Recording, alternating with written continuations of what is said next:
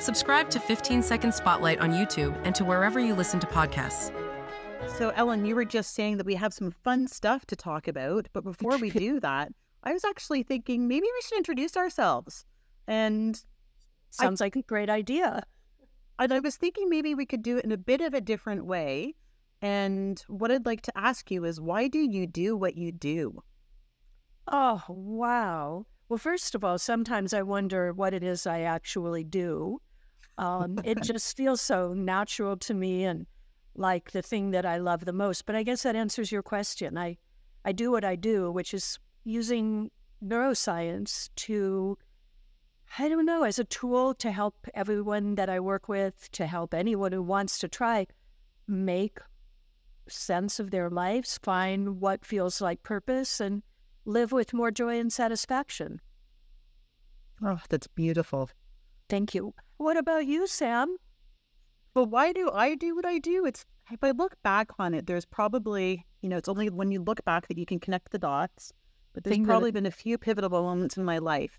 And if you were to meet me, and I share this sometimes with people, if you were to meet me as an 8-year-old, you probably would have found me out front in my front of the house in the garden with a blackboard. And I would have taken up the chalkboard from downstairs in the basement, and I would be teaching people in my neighborhood what I'd learned at school that week.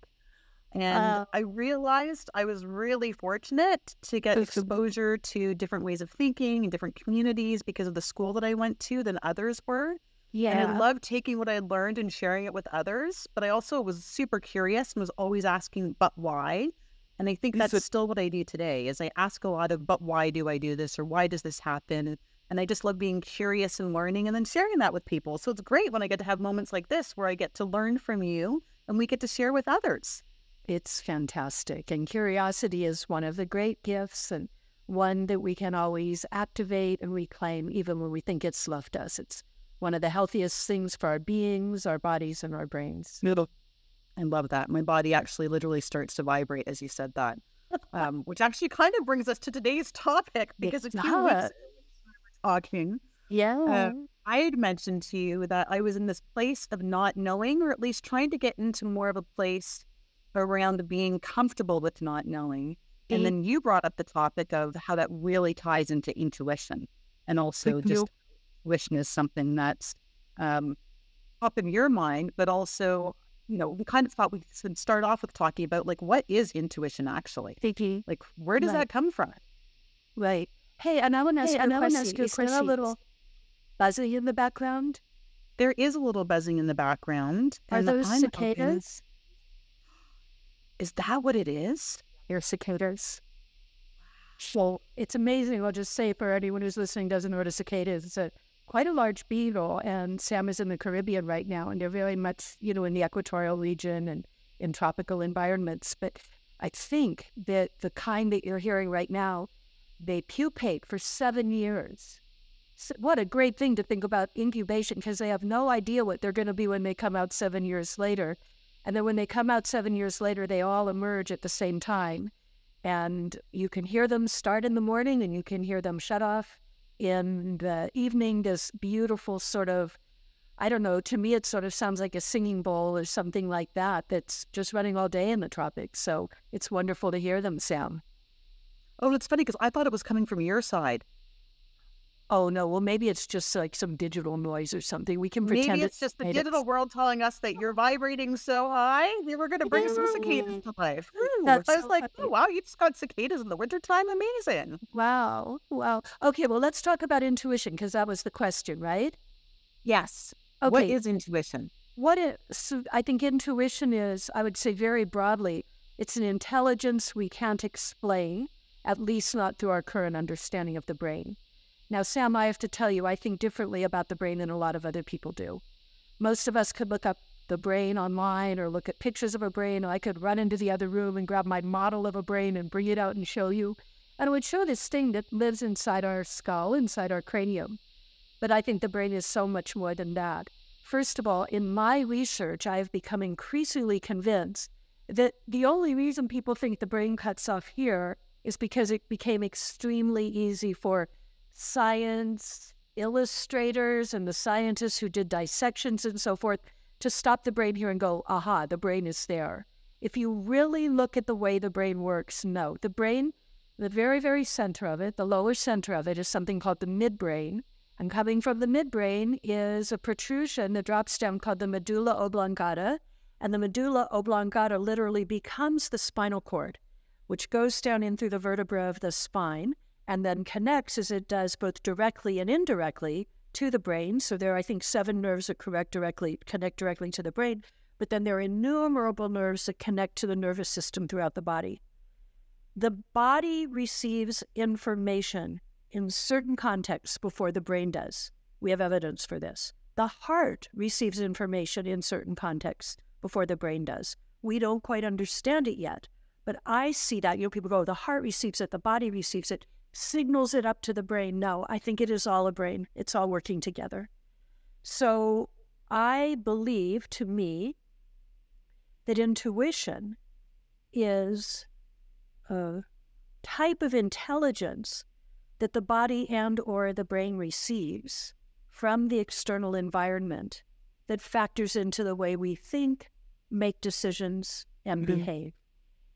And simply because intuition is not always measurable or seeable does not mean it doesn't exist. I mean, if you look at the data, I think it's something like 85% of people in the United States alone believe that they have received information from in a way that they can't explain or understand. Intuition. The way we feel before we walk into a room, the way we feel when we meet someone that we really connect with. This is a form of intelligence that simply because we don't have a conventional neuroscience grounded way to explain it doesn't mean it doesn't exist. It's interesting that you say that, because part of what my exploration personally has been is around, there's a lot that I tend to know in my mind and I think about. However, I've been doing a lot more work to understand actually what's happening in my body. What's my body telling me? Because I have this whole other organism around me that's alive and that picks up signals. But I'm curious for myself around what are those things that either I'm not connected to or I'm missing that maybe even knows before I do. And how do I tap more into that? Which I think kind of ties into that piece around not knowing, or at least pushing down what I think I know from a cognitive perspective, and then being able to tap into those other sources.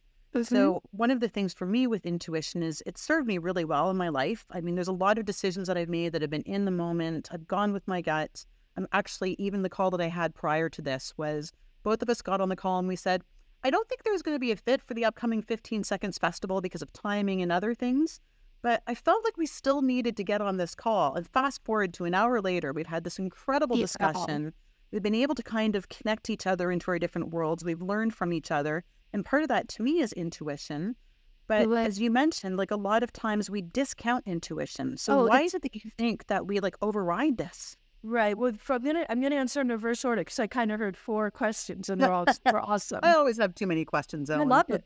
So the first one, why do we override it? Okay, first of all, the brain responds to the conditioning it receives throughout its life. And there's sort of a great adage from neuroscience that says your brain will do more of whatever it's doing right now. When, my dear Samantha, when in your education were you encouraged to use your education rather than your intuition rather than your brain? Zip. When you were a tiny little girl and you're going around, even before you were doing those chalkboards in the front yard, you're going around with an imaginary friend. People would say, oh, your imaginary friend doesn't exist. Or if you said something that really felt real to you, maybe an adult came back to you and said, oh, you're making that up. You have an active imagination. The value of intuition is so discounted in our current culture, and it is a form of intelligence. In fact, if we looked across the realm of long-surviving human cultures, long-surviving human societies, cultures that have lived 110,000 years on this planet over much more hardship than I would know how to navigate, right? 40,000 years, 25,000 years, 10,000 years, much longer than we've been around. All of them actively cultivate a practice of intuitive knowing. You just need to know that. When I think about decision-making for myself, for example, this is sort of coming back to question number 3, I think I have 3 participants in my board of directors. I have my brain, cognitive and mental functions. I have my emotions, the feelings of my heart, the way I feel about a person, the way I feel about a person for better or for worse. And then I also have my gut. What does my body tell me? And when I'm making big decisions, sort of two things I try to do to continue actively cultivating that intuition. I often think, okay, before I make this decision, I'm going to decide how to decide. I want at least a 2 out of 3 vote from my board of directors. And I'm usually pretty wary of the emotional because that's the one that gets hooked the most, right? So I might say, okay, what does my gut tell me? What does my hunch tell me? Interesting. Is my brain trying to override that in a certain way? Yeah, very often it is. Great. What's the value of that? What's good about that? And then emotionally, how can I settle with this? So it might sound like that would take a lot of time. With practice, it happens. You don't even know you're doing it, right? So back to your questions for one moment here. I think your question was, why do we override it? Was that where we were going? Yeah. Why do we override it? Like, why do we push it down when there's things that we have these moments where we know we want to do it or we feel that we should, but however, we let like our mind, and I am going to call it overthinking because we go into this pattern of I'm going to try and justify everything. Good. And we push down that initial instinct. You apply rational thought to something that is usually much more complex than the rational realm can really navigate. I also want to invite you, as you think about using the word mind, I watch your hands both times go here. I think the mind, and Buddhist scholar lines with this, the mind is the body. In Buddhism, traditional Buddhism, we're feeling and sensing with our mind, which is much bigger than our brain.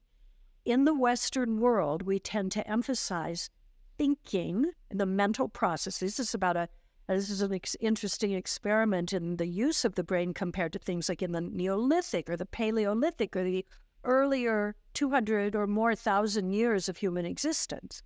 But in this time and place, we look at the rational or thinking mind. There's, Descartes, I think, therefore I am, that. It's actually, if you say that, I think, but therefore I am, then what do you say about a baby? Because a baby isn't really thinking yet. Thinking is learned, but a baby certainly am, right? It's a real thing. So I would say this is the mind, right? All of this being is the mind. Maybe even this is the mind extending out. There are many who do. You, for example, the collective consciousness, the things we're absorbing from each other and from the Gestalt, And then also the brain, the rational thinking brain. And you know me well enough, Sam, to know that I also think we overuse the left hemisphere of the brain in this culture, and increasingly, which is the hemisphere of linear pursuit of outcomes. It is not the hemisphere of big picture thinking and context. It's about move through time to get what we're looking for, to complete what we're doing for, to check it off the list. This side of the brain is a little bit of a intuition smasher. The balanced brain is, because of the right hemisphere, is much more likely to connect with the intuitive. Yeah, as you're saying that, what I'm thinking about is Dan Siegel's work and how he separates the mind from the brain. Good. And the brain being that part that processes things and that we think with versus the mind being integral around all of those experiences, as you're mentioning, like the full body, those, with those young in the dreams, or looking at all of the components that make us who we are and kind of that whole ego versus the individual. Let's go back to that separation because it brings up something really interesting. In our body, we have a number of organs and they each serve a function. We have a liver, we have a heart, we have a spleen, an appendix, all the things, right? And we have a brain. The brain is an organ, a biological technology or a biological device that runs a series of activities, electrical and chemical activities, designed to keep us safe and alive. It's the survival organ. And the brain, left to itself, will simply use what has kept you safe and alive in the past, which is everything you've already done, and sort of double down on that, lock you into it as a way of continuing to keep you safe and alive. Because if you're here and I'm here, the evidence is in. We're safe and alive. Left to itself, which is probably my favorite phrase in neuroscience, left to itself, the brain will keep running the same programs again and again, whether we like them or not, because the evidence is in. We're safe and alive, right? So the practice of inviting in more neuroscience is actually a very intentional, the intentional part of the brain right up here, a very intentional practice, and Dan Siegel speaks a lot about this too, of developing the sort of presence that has room for body feelings, that has room for hunches or hesitations or whatever else. And as he'll say, and as I say, the best way to practice this is with the breath. So at any moment, the brain, and especially the left hemisphere, will shut down the intuition, and it will call back on what it has done before in the past, those sort of hardwired patterns and habits. And it'll run that program left to itself. However, if we wish to interrupt it, we wish to consider other options. It's one breath away at any time. All we have to do is acknowledge, just sense that the brain has a program that it's running. It may not be the program that we want. And within one breath, we bring the sort of oxygen to the brain and the sort of presence to the mind that might allow us to listen to our body and listen to our intuition a bit more. So a question for you is, on that then, do you think you can develop your capacity to tap into your intuition? And do you think it's because of those practices that some people might perceive that others have better intuition than others? Well, first of all, they're both really interesting questions, and they have slightly different answers. So the first thing about can you practice and develop it, I can't say yes enough. Yes upon yes upon yes upon yes. Anything in the body and in the brain can be enhanced through practice. And so learning to slow down, learning to say, what does my body tell me right now? How do I feel about this? These are all practices for intuition. I also love for people to do a little bit of an intuition audit where they think about their questions. You can get for this online where their questions are really simple, like, have you ever had a feeling something would happen and then it happened? Have you ever felt like you knew the end of a story before you actually read it? Did you ever have a feeling when you met someone that turned out to be true? There are so many times when we actually have witnessed and experienced intuitive knowing, intuitive intelligence in our lives. But we tend not to really pay attention to that because it's not emphasized in our culture, right?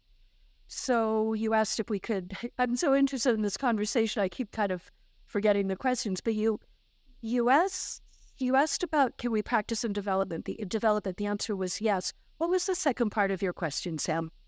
That if we can work on developing it, but also do you think because sometimes there's a perception that some people have better intuition than others? And I'm wondering if what's factoring into that is that just some people have practiced a capacity to understand and tap into their intuition.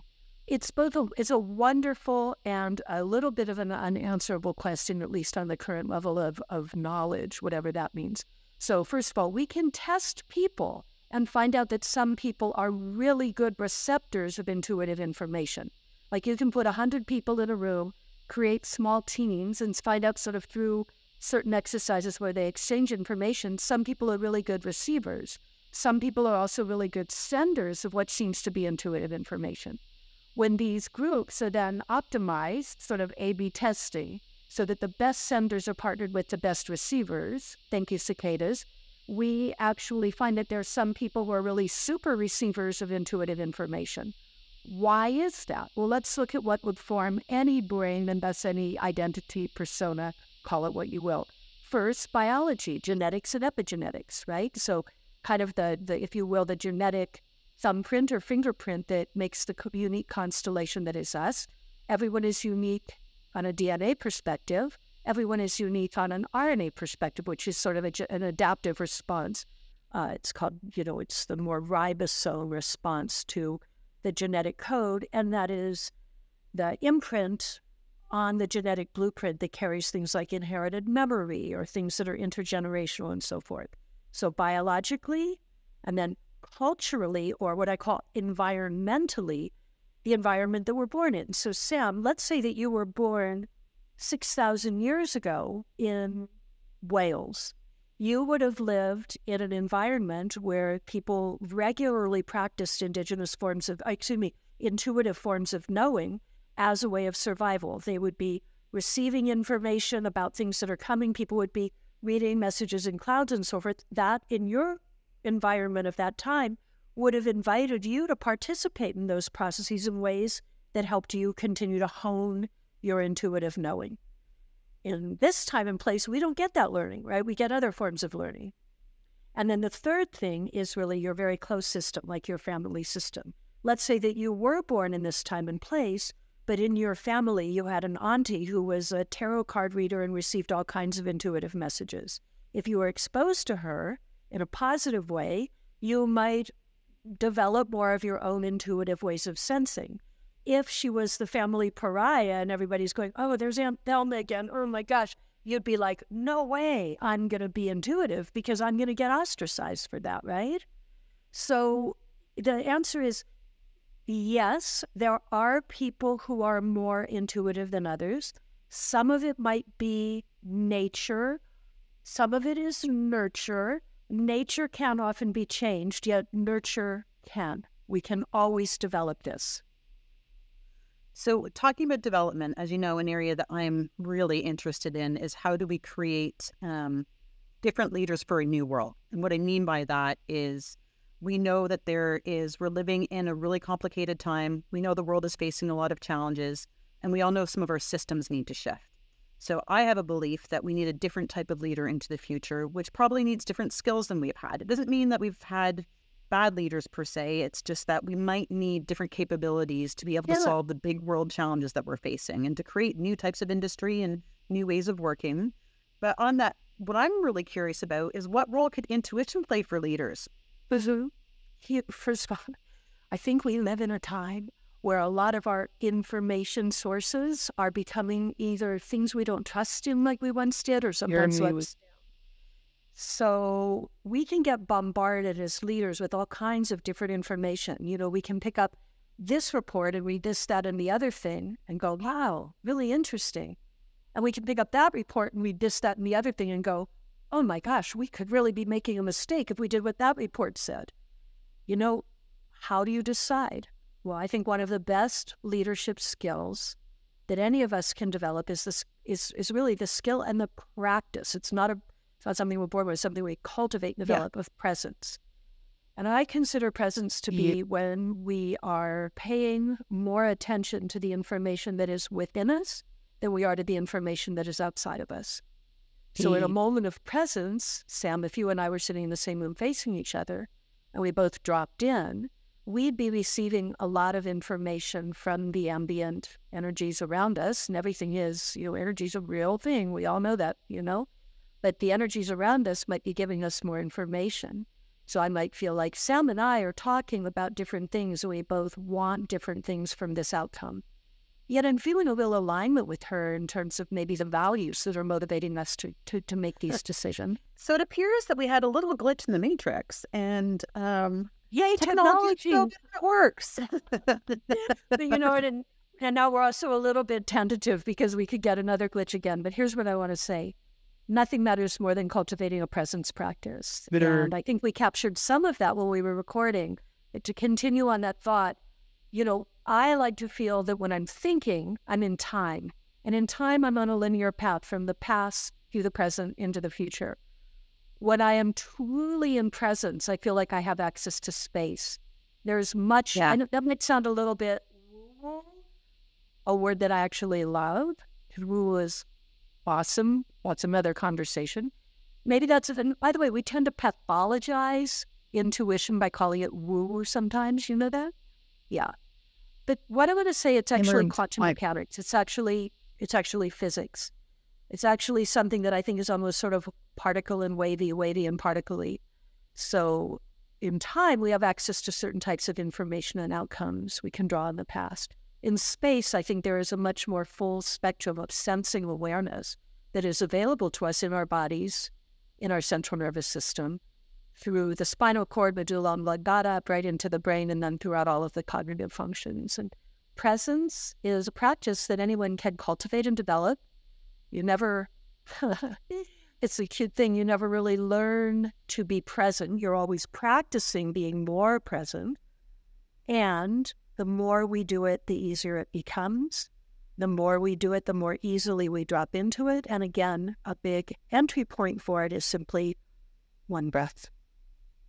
So I'm curious on that. I know a practice that I have is something called a 3x3, where 3 times a day, I literally take out time to be able to tap into how I'm feeling through my senses. And I ask myself the questions around what am I smelling? What am I tasting? What am I feeling? What am I seeing? And then I also just tap into like, how am I feeling right now? Like what's going on? So I do a quick body scan in some ways, but to bring me present in that moment. And I'm curious if you have anything that there is that you might do.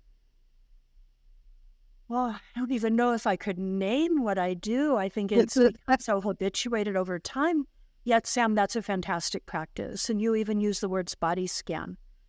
I think at any of us, any time, we all know that feeling where we get a feeling in our body like we just got something, and then the brain is highly conditioned to override that feeling. The more we can tap in and learn to do that body scan, the more, what am I feeling right now? I think the more information we have access to and can make useful, to go through our lives. So I'm all about it. I remember 2 instances that are really, really clear examples. One time I was parked in my front yard. I opened the door to my car, and as soon as I opened the door, I just got this big wave of like anxiety just washing over me. And I thought, oh my gosh, what's going on? Like I just had this feeling. And I paid attention to it. I took a deep breath so it didn't sort of amplify more. But it turned out it's just sort of a funny thing. Like there was something actually wrong with my car that needed to be addressed. Yeah. Another time, so that's a time where it just like, you learn to listen to the information your body is giving you. We don't know why we're getting this or how we're getting this, but it's right there. And then there was another time, and this one's a little bit of an intense example, but I was one time in a parking lot in San Francisco when I was living there, and it was a dark parking lot. And it was, probably 6:30 at night, was already evening. And I had parked next to a big wall, and I opened the door. I was walking up to my car. I pressed the button to unlock the door. And as I rounded the bend, there was San Francisco can be a little rough sometimes, but a very large man kind of came around the corner, walking right into me. But normally my intuition would be like, oh, I'd be scared or something. Maybe that would have been the feeling. For some reason at that moment, I felt like everything was okay. Like I really felt in my body that there was nothing to worry about.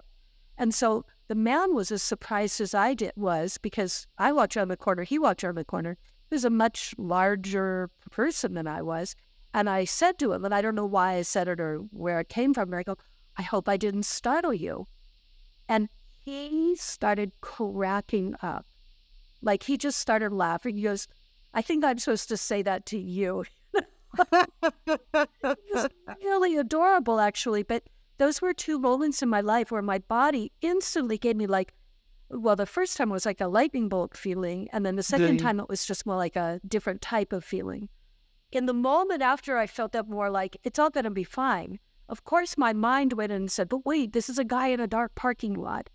But I decided to sort of stay with what my body was telling me. I'm not sure I'll ever do that again, or, thank goodness it wasn't the wrong thing to do. I mean, I don't know what the future holds, but it was a time when my intuition guided me with a more complete set of information than my brain alone could have come up with. Beautiful. Well, I think we're probably at about time. I'm curious if you have any last tips on what people can do to either develop their own intuition or what you'd like to encourage people to do with their intuition. Yeah, strange. So first of all, I think one thing would be, remember 8-year-old Sam doing what she loved because it felt great, teaching in the front yard, right? We can all look at our 8-year-old selves and remember who we were at that time and maybe get a little sense of what our intuition knew that we don't call upon as much now that we're in our adult years. That's one. And then the other one is watch kids. It is absolutely amazing. If you watch the way children play together, you can even see them sometimes take a little momentary pause to let information register in their total intelligence rather than just acting purely on what their brain is telling them. And I would just like to add to that, and for those of us that do have kids, I don't myself, but is to encourage them to continue to allow to have that intuition. And I just think back to what we started off with earlier in the conversation around you should do this or you shouldn't do that, or how do we, that's, you're being too creative or you're being too this way. And even to ourselves now as adults, when we catch ourselves doing that, how do we allow ourselves more to be like, hey, actually, you know what? I am going to be more creative and lean into that and kind of tap into that child that we used to have. I love that you called that out. And so, another thing we can do is when we come to a decision point, if we have that moment to think about it, we can ask ourselves, what does my brain tell me I should do? But if I listen more deeply into that fuller intelligence, what does it tell me I should do? We can look at the different sorts of information that come up and actually use them in helpful ways rather than just push one or the other aside. And I think that might be our next one, our next conversation that we have around what are those other parts of our body telling us. But Thank you, Ellen, for your time. It's been amazing as always to get time with you. A pleasure. It's so nice to see you, Sam. Thank you. For the listening you do. Okay, bye-bye.